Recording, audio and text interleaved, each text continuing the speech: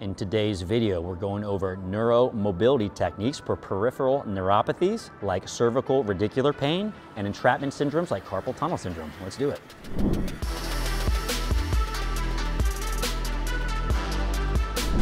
So Jessen in 2020 showed that largely nerve mobility exercises were helpful for folks to have cervical radiculopathy, and Zahir in 2023 showed that neuromobility was helpful for folks with entrapment syndromes, specifically with carpal tunnel syndrome.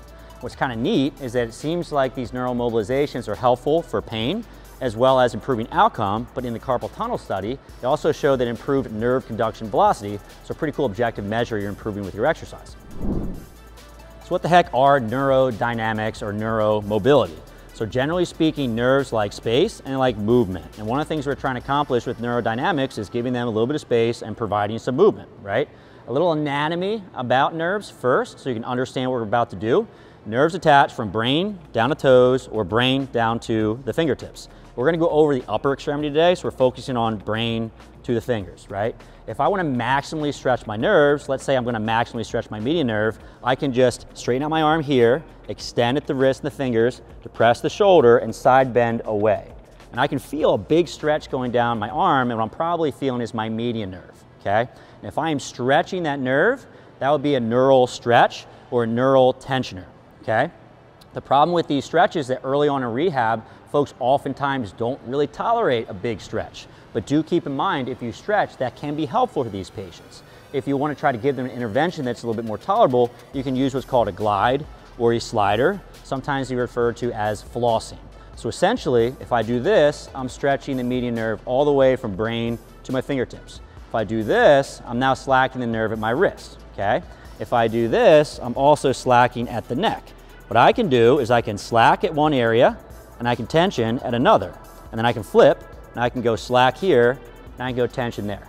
What I'm doing in this scenario is I'm not stretching the nerve that sometimes nerves don't like if it's really irritated, but I am moving that nerve back and forth where it travels, providing a little bit of motion. Do keep in mind that both of these interventions are helpful for folks that have cervical radiculopathy. It's just that folks that have a very painful condition, sometimes they really don't like to be stretched, so just be cautious with the application of exercises. We'll show you how to dose it though in this video. First, we're gonna go over some mobilizations, so both some stretches as well as some glides for the median nerve. So interventions for the median nerve are really helpful for folks that have cervical radiculopathy, but also for patients that have carpal tunnel syndrome, because it's the same nerve that's involved with that syndrome. So I'm gonna take the patient's arm, and then from here, it's the median nerve. So what I wanna try to do is point out this thumb, point out the fingers here. I'm depressing the shoulder.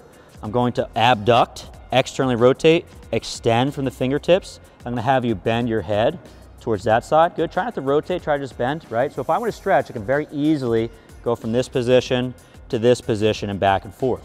If this is a little too much for your patient to handle, you can just take your head and bring it to neutral, right? Perform the same thing. And again, if this is still too much, I can bring the head and bring it back over a little bit more so. So we're just slacking the nerve more and more from the neck, right? Take a breather. The second thing we can do is a glide. So in the glide, we're going to be slacking at one joint while we stretch at another, okay? And the easiest way to do this is to go into upper limb neural tension test position for the median nerve, and then take the head and bring it towards your hand.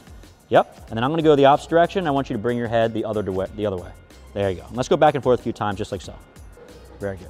All right, so you can see we slack at one area and stretch at the other. Now, for a lot of folks that have cervical radiculopathy, usually they're not gonna tolerate a lot of head movement. So what we can do is provide a glide of the arm without moving the neck whatsoever. And the way we do this, again, let's go into our maximal stretch position. If I go ahead and bend at the elbow, but maintain my extension at the wrist, I'm going to slack here, but stretch here. And I can flip it, and I can stretch here and slack here. So now I'm gliding the nerve as it moves back and forth without actually stretching, and I'm hopefully not provoking pain within the neck. Another great intervention for the median nerve is to take your patient's arm, point the finger out, and immediately push that like button on the video, and maybe subscribe to the channel as well. Next, we're going to use some interventions to target the ulnar nerve right through this area. So this can be useful for patients that have cervical radiculopathy, but also for folks that have ulnar nerve issues like cubital tunnel syndrome. To maximally stretch the ulnar nerve, we're going to depress the shoulder, abduct the shoulder. I'm going to pronate at the forearm. I'm going to extend at the thumb and also at the fingers. And I'm going to flex the shoulder just like so, okay? So if I want to glide this nerve, I can very easily go into our stretch position, and then from here, bring your ear a little bit closer, right? So we're slack the neck, stretching the arm. And I can flip it, right? So go ahead and take your head away, and I'll straighten out the arm here. Forth, gliding the nerve, okay? If I'd like to stretch it, I just do the opposite. So when I bring my hand towards your head, bring your head away. Big stretch, and do the opposite, head, yep, and back, yep, big old stretch, good. Now, if I have a patient with a very irritated neck, they don't really tolerate a lot of movement at the neck, I can actually just glide at the arm. So what I'll do here is I'll go into my stretch position, just like so. So if I take the hand, right, and I flip it, so if I go into supination and I flex at the wrist, I'm now slacked at the wrist, but I'm still stretched at the elbow. And I can flip it here, extend at the elbow, and flipping at the hand, okay? And then back and forth, just like so, right? A little bit funky, but once you try a few repetitions, it's not that hard to do.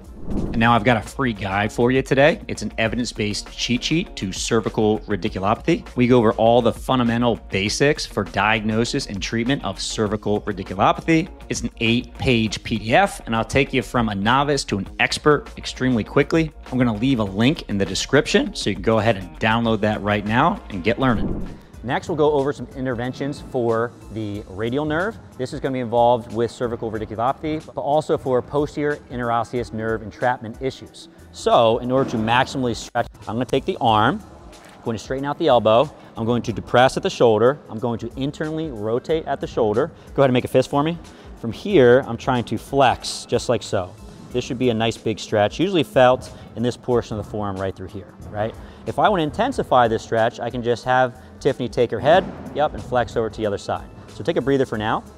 If I'm trying to stretch this, I can very easily just go back and forth just like so, right? If I want to try to glide it, I can have, when I stretch your arm, bring your head towards me. Yep, so slack the neck, and then stretch the arm, and then we're flipping back and forth, right? If I have a patient that has a really irritated neck and I don't want to mess around with stretching the neck and moving the neck around, I can still glide without actually affecting the neck. So what I'll do is as I start to extend and flex at the wrist, I will shrug up at the same time. Yep. And then I'll come back down, but I'll extend at the wrist. Right? Just like so, back and forth. This would be our glide for the radial nerve.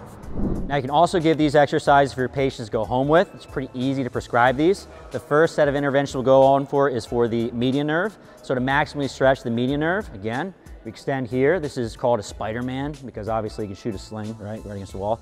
So I extend and I take my head and I laterally flex to the side and I just go back and forth.